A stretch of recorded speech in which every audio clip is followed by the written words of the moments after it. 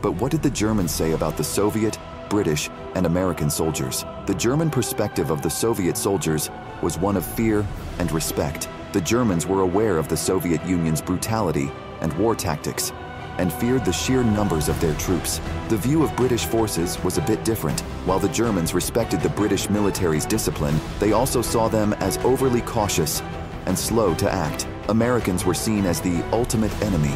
German forces were more afraid of the Americans than any of the other Allied forces. The US had superior technology and resources and was seen as a formidable opponent.